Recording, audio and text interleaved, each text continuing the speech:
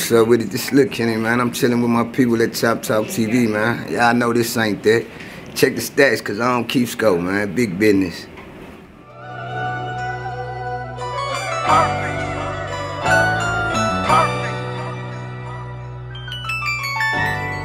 Ooh, Mr. Perfect. Top TV, this ain't that. Y'all know this big business. Y'all know we ain't keeping no scope. Got my dog Luh Kenny in the building. What's up, gang? Shit, chillin', man. How you doing? How you doing, man? Chillin', living life, man. I'm just having fun out here, man. Yeah, having fun, man. That's what's up, man. How your 2021 been? It been gravy, man. You know, this is my first year home, so full year home. You know what I'm saying? I got out of house arrest in February. Yeah. Well, the first house arrest in February. So, yeah. Just laying in the cut, just getting it and feeling the. I ain't in that box. Yeah, I ain't in that box, man. So I'm living life, man. Yeah, that's good, man. That's good, man. What you got going on right now? Projects and shit, man. What you got going on? So, you know, I got Live from the Halfway House streaming right now. That mixtape streaming. I'm Finny music about to drop in December, man. Okay. Yeah. What made you come with a name like that? I mean, shit, that's what the city on. Yeah, you know what I'm saying? Self-explanatory, yeah. That's what the city on. Right, absolutely. I just coined that phrase, Finny music. I don't here to establish this, man. Right, absolutely. Where you from, Luh Kenny? From the west side, man, 10-4. Okay, Steppers. Yeah. Yeah. Born and raised? Born and raised, man. What it was like growing up there as a shorty, man, as a little kid coming up? I mean, so, you know, growing up, you know, I'm an 80s baby, so like the 90s, you know, there was real Bloods and Crips and shit then, so right. It was kind of hectic. Motherfucker had to know how to fight back then. Absolutely. That's when the starter jackets getting took, you know what I'm saying? Yeah. What high school you go to? Beaumont. Went to the mine? Yeah, the Beaumont. First I went to Southern, but I only went there for like 2 days. I got kicked out. Sent me straight to Beaumont. Yeah, that's what's up, man. What how long you been fucking with the music?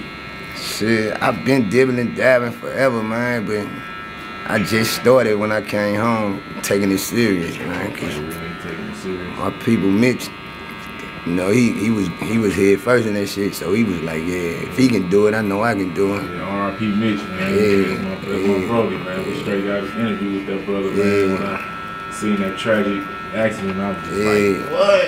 No, you know, because you had just talked to this person or just seen this person, man. It'd be crazy. Yeah. What it was like when you got that news, bro, with that, bro? He was on his way to me. Really? Yeah, it was like his chick had called me. Like, did you see him? Yeah, I'm like, nah, he ain't even called me. Right. Like 20 minutes later, she was like, he was in an accident. Pull up at the hospital. Wow, man.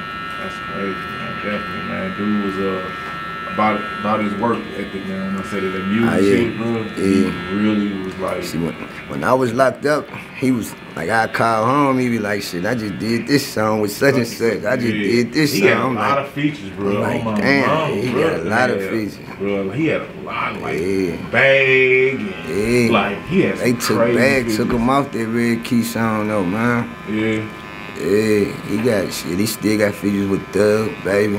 He ain't even released shit.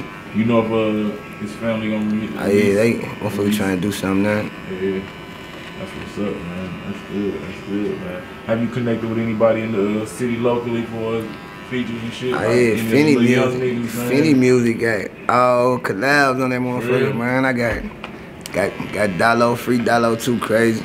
Got him on that motherfucker. I got Lil Bottom, SK, J5, Cradine. And I got Marley. That motherfucker filled with features, man. I tell you, Finny music, that's the city, man. Yeah, that's the city. Yeah. That's gonna be crazy, man. Yeah, I know you seen that tragic news with Dolph yesterday, man. Yeah. Man, that's crazy, man. That's how you take that when you seen that? Like shit, he was moving crazy, man. You think so? You in the middle of the hood. Come on, man. You comfortable though. That's like fuck all that. You still man. I'm in his position. I'm finna have goddamn me 10 shooters standing outside that motherfucker. Right. You know what I'm saying? Like, yeah, this definitely when you reach a certain level of success and like notoriety in public, you know what I mean? You have to move you know, cautions with security and things of that nature. But I can also see where, you know, he been going to that cookie store for 10, 20 years. Fuck that. But the first time you let them guards drop, that's you a target. That's what happened. I ain't even like that. I'm still gonna have motherfuckers sliding with me. Absolutely. Go in there and get these cookies for me, huh? Right. And you know, St. Louis and Memphis, we our city ain't too much different from theirs. It definitely ain't. You know what I'm saying? We just like them and they just like us. You know what I'm saying? How long you been fucking around with the music? Shit, like I said, I've been fucking with it forever. I just not started taking it serious. I've been rapping though, but you know, I was in and out of jail, joints all my life, so it's like I be rapping in them motherfuckers. I get home though, I tune that shit out. Growing up, who you was listening to that was in your tape deck growing up? I like. Besides Pac, I don't want to hear Pac because everybody else would say Pac. It's like UGK, 8 Ball, MJG and shit. You know what I'm saying? Like, yeah, Pac and UGK and all of them, they definitely was inspired everybody. You know what I'm saying? Yeah, that's what really started me to rapping like Pimp C on that Pussy Got Me Dizzy. Yeah. I hate when Pimp passed, man, because I would have loved to see his growth in his older man years. You know what I'm saying? Like, he probably still be wild. Yeah. Pimp was wild. Yeah, Pimp was definitely wild. What you got any big features coming? Like industry features? Not yet. Like I said, I was gonna do something on that Volume 2 on Finny Music Volume 2, like reach out to EST or 4-2, you know what I'm saying, for the Finny Music. But that's pretty much it. Like, you gonna drop an album soon?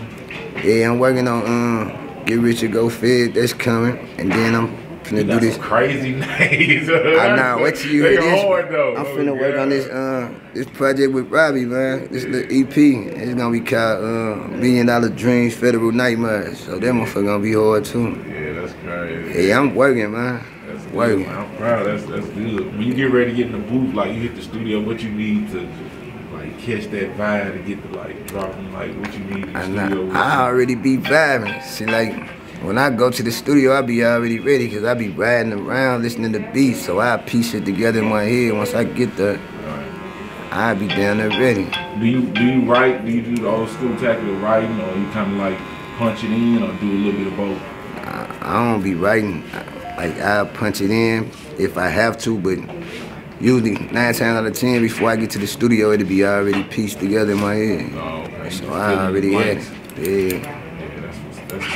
I heard a lot of brothers that say they don't write no more. I think if I start back getting into music, I think I'll still like to write. Yeah, motherfucker ain't got time for that. Yeah, got time for that. Because these new age little cats, they're going there and just out the top. As soon as I put the beat on, that's what they do. They gone. They gone.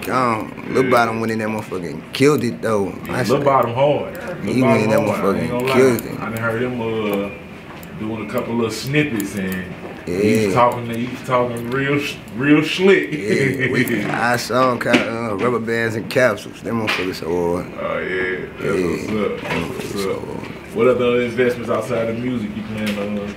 I got the trucking company, JJ Routes, and shit. I got a couple properties. Dig into this property shit. Start fixing these motherfuckers up. That's what's up. That's good. That's good. Yeah. You got any children? Yeah, I got 5 kids now. Man. I had all grown kids, now I got a 3-month-old, man. Hey, you got a little bitty baby. 2, 18, 16, and a 15, man. How they take daddy, like, being, like, in the music scene and, like, people starting to, like, know who you are? Like, how they take it? They been liking my music, though. Like, when before I even really started taking it serious, like, they used to hear little songs, you know what I'm saying? Because I made a little album back in like 2011 when I came home then with Whiteside from North Market. Yeah, so they been hearing music. Yeah. I just never took it serious, you know what I'm saying? What made you take it serious? Like what is? Look, bruh, shit, Mitch. Like I'm like, shit, he doing it. So let me. If he can do it, I know I can do it. I know I can.